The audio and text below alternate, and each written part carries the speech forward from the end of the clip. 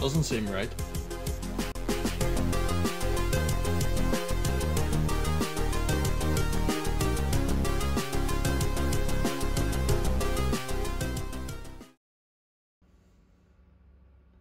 What good is an Amiga CD32 without a working CD drive? As you can see, the disc is not spinning. Even if you keep an eye on the laser as I close the lid, hopefully you can see this. The laser doesn't even try to seek for a disc. So something is wrong. It isn't a fault with the laser, it's a fault with the ribbon cable. So that's what we're going to do today. We're going to tear this down and we're going to replace the ribbon. What's so interesting about that? I hear you say, well, the ribbon cables on the CD32 are like hen's teeth. You cannot find them. We are going to be making our own.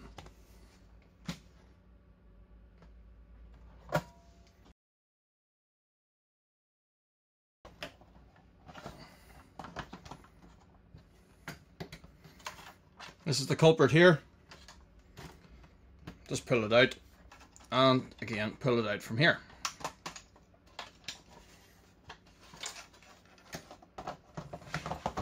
So what is so special about the ribbon cable on the CD32 that you can't get them?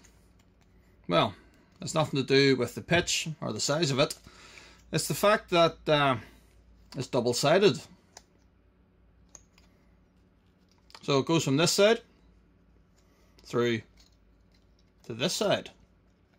And any of the ribbon cables you buy, like these ones here, available from RS Components, they are same-sided. This cable here is the same size as the original one, just a bit longer. So what we need to do is cut it down to size, and have to scrape off the material on one side, and that will make our new ribbon cable. Okay, so to make one of these, all you need is your new ribbon cable, your old CD32 ribbon cable to measure from, something to lean on, a pair of scissors, and a nice sharp screwdriver.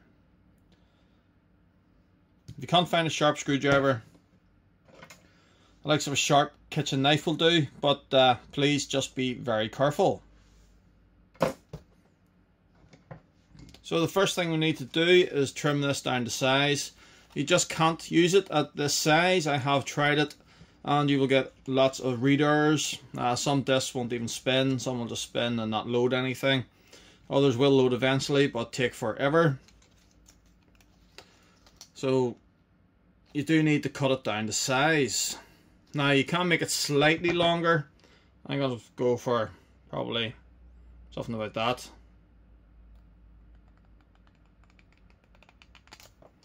And try to get your cut as straight as possible, obviously.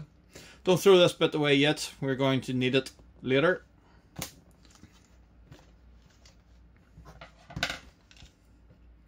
Right, so all we need to do is make a ribbon cable to go from this side to this side.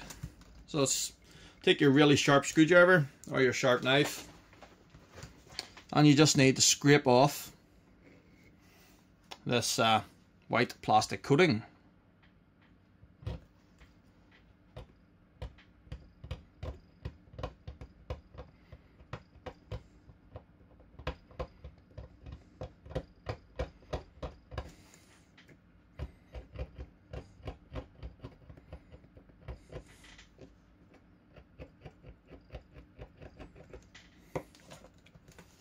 So that's what you want to achieve for each of these. Now do not be tempted to score your knife across this to try and create a line to work from. If you do that, you're going to risk damaging these, cutting these.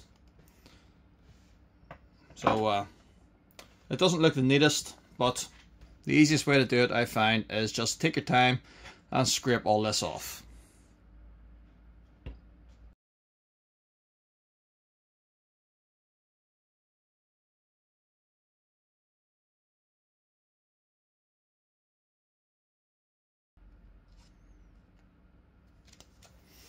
There we have it. That's it all exposed. It doesn't look the best, but not to worry, it will work. That's all you want. Now this other bit here, you want to peel off this yellow strip here. It's just a bit of plastic that stiffens it. And we can stick it on here.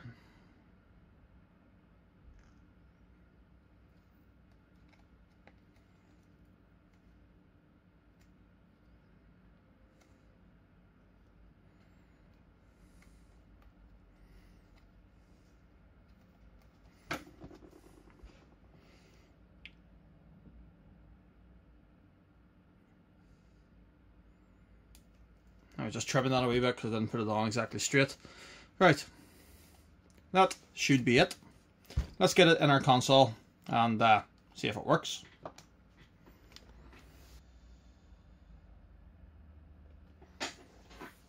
So to fit this, we're going to have to remove the CD drive. Very easy to do, it's just 4 screws.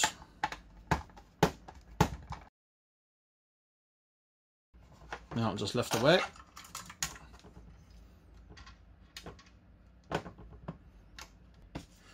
Right, so what we're going to do is take the side that we have butchered and we're going to put it into this part of the drive.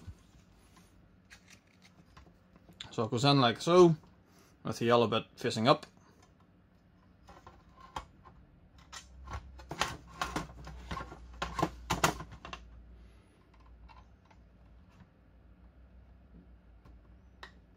That's it. And you need that stiffener on there just to give a nice tight fit. So that should be it. Let's put our drive back in.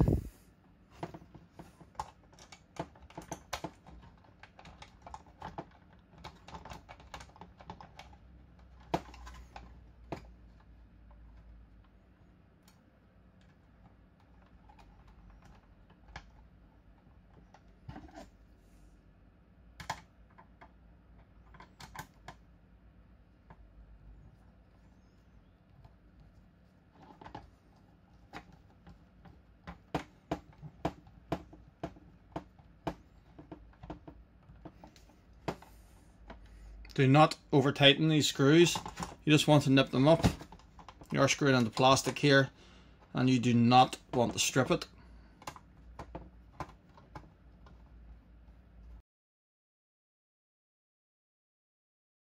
Right, that's the drive back in. So again, the ribbon cable going in here. We'll insert with the yellow bit towards the outside of the case.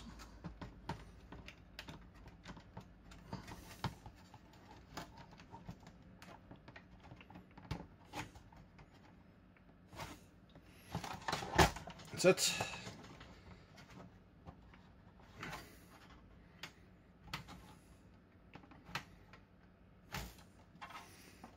Don't forget to reconnect this wire for your front panel.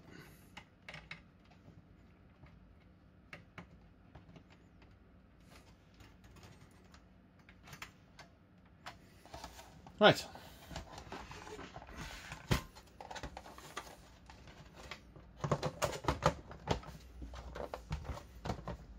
Let's test it.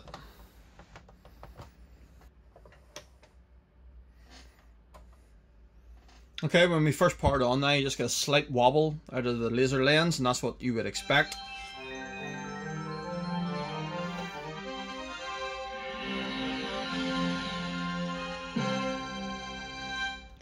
So let's try our game.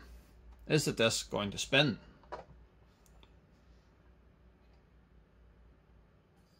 And away it goes. Happy days. Let's see if the game will actually load.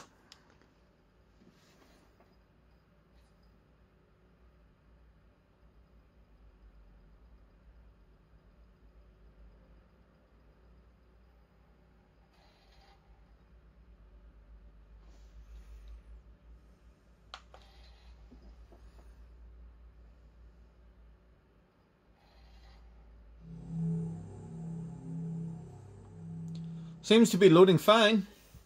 I suppose that means I'll have to actually play Microcosm now. Hideous game that it is. Well, that's all for this time, guys. Thanks very much for watching. If you enjoyed what you've seen, please hit that thumbs up. Why not consider subscribing? And I'll see you next time.